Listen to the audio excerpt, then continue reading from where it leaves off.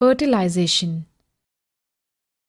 When sperms come in contact with an egg, one of the sperms may fuse with the egg. Such fusion of the egg and the sperm is called fertilization. And fertilization is the first step of reproduction. During fertilization, the fusion of the nuclei of the sperm and that of the egg takes place and a single nucleus is formed. This results in the formation of a fertilized egg, which is also called a zygote. Fertilization is of two types, namely internal fertilization and external fertilization. Fertilization which takes place inside the female body is called internal fertilization. Humans, cats, cows, sheep, dogs, elephants, horses, and hens are some of the animals in which internal fertilization takes place. Now let us learn about external fertilization.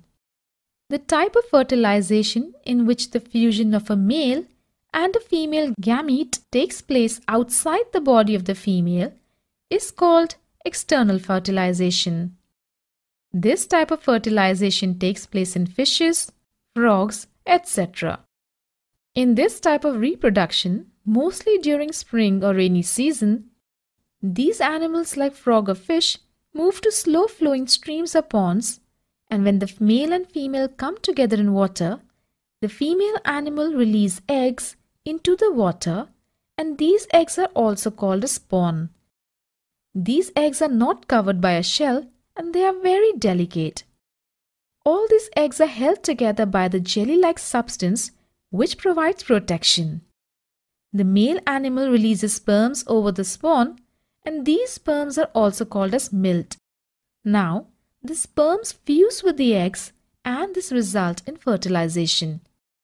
As the fusion of egg and sperm takes place outside the female body, it is called as external fertilization.